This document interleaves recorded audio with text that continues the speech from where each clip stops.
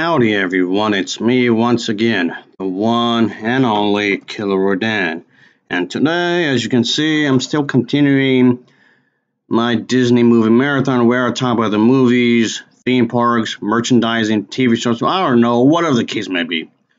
If it's related to Disney in any shape or form, then yes, there's a fairly good chance to talk about it. So just here we go again, I guess. Talk about something related to this company. So it's a Lego themed kind of a thing, and yeah, it's this right here, folks. Lego Disney Princess the Castle Quest, I guess you can say, is what it's called. Yeah, which I've briefly mentioned in one of my previous videos because I spoke about the trailer and it looked promising. So we get these five princesses pretty much brought into this one place, and because Gunston is up to no good as usual. So yeah, and these princesses had to do a thing and just make him stop or whatever. Okay, I just all right. So we got a villain here that's up to no good, obviously. Anyway, of course, as always, let's talk about the plot, shall we? So here we go. As mentioned a moment ago, there are these five princesses, which of course include Ariel, obviously, because her father's been trapped in this place. So these princesses are off on this adventure as they each would have to go through this uh, journey, so to speak, and this has something to do with the fact that they were unexpectedly transported into this castle. This castle that Gaston has, of course. Gaston pretty much owns it, I suppose, but the thing is that once they arrive, they soon discover that, yes, obviously, like I was saying, Gaston is up to no good. He has something in mind. He has this evil wicked plan to basically take over all the kingdoms because he wants all the power to himself and he doesn't want anyone to boss him around. He wants to be the person that's going to give all the orders. That's what he wants because he's the villain. That's, of course, in other words, he's power hungry, very much power hungry, of course. And he will stop at nothing to get what he wants. And that's obvious, of course, is what he does. So anyway, and of course they have go to some forest or maybe some sort of pirate thing is going on here, obviously. But okay, there's all these crazy things, and there's like little callbacks to their own movies, I suppose. So that was pretty nice.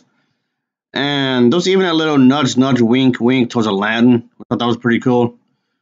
But anyway, so that's pretty much the idea here when it comes to this story. Obviously, it could be some crazy adventure. So yeah, the king, Ariel's father, has been kidnapped.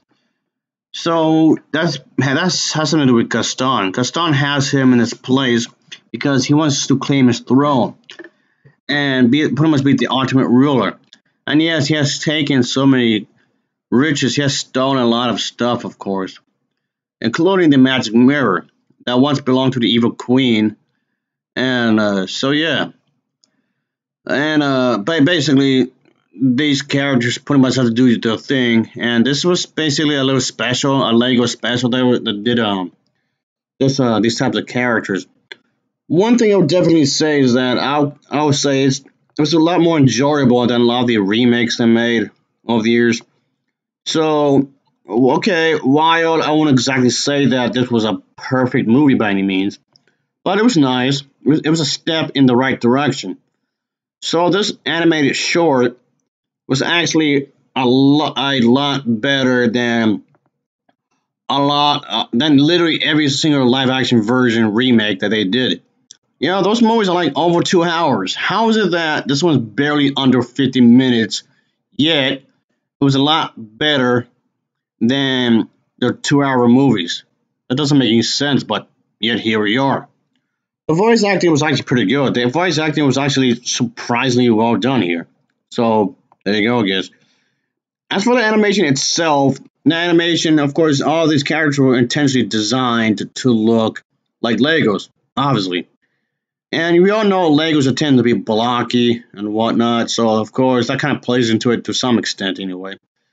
But for what it's worth, it actually does the animation quite well as well. The animation it was actually pretty good, really.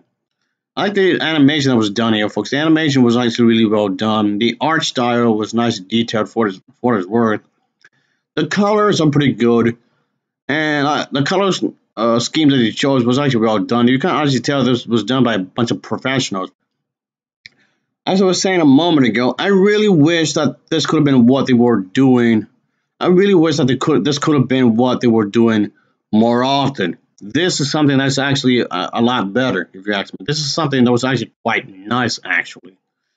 So this is seriously something that we could actually watch more often. I was actually be in favor of this. It's not based on anything. It's not based on any comics or anything. The whole thing is be based upon loosely anyway. There's not the whole Lego aspect really.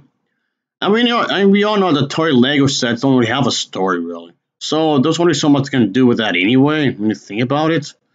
So there you go. So they basically had to build an entire story from the ground up is what I'm getting at. They built an entire story from the ground up anyway. So there's that. But yeah, I just wish this is something they could have done a bit more. And so in other words, this little special that he made for Disney Plus where I watched it is pretty good. He has the five princesses characters teaming up to take on Gaston. Which I guess this could be considered as a crossover. I guess it could be considered as a crossover, I suppose. Okay, sure. But anyway, this was definitely well done, obviously, folks. I can tell we say that. So, altogether, this was definitely a well-made thing, of course. It was done pretty well. And of course, it's going to add a little quirkiness throughout the entire thing, which is fine. And nothing wrong with that. And, so, again, even with Snow White was definitely a part of the group. She was a pretty good character because it shows that the character's learning. Yeah, what do you know? Characters learn. Because we all know what happened in her movie. So it's kind of like she learned, I guess. I suppose. So that's something. So she has to be careful. I mean, what do I mean exactly? You're gonna have to watch the story. It's like, what the hell what am I talking about? You're gonna have to watch the story itself. I mean, yes, like we're saying with the voice acting, it can be a hit or miss, but for the most part, the voice acting is pretty good. The story itself is pretty exciting. I'm trying to teach some sort of moral lesson, as these movies tend to do. I mean, yes, okay, it may not be everybody's cup of tea, sure, but anyway, it's a pretty fun adventure as a whole. I can say I will recommend this, obviously. So all in all, I thought it was pretty good. So I'm giving this little special here an overall rating of a 7.1 out of 10. It gets a 7.1 out of 10 for me. So yes, of course, as always, thanks for watching and take care. Until next time, see ya. Oh yeah, later.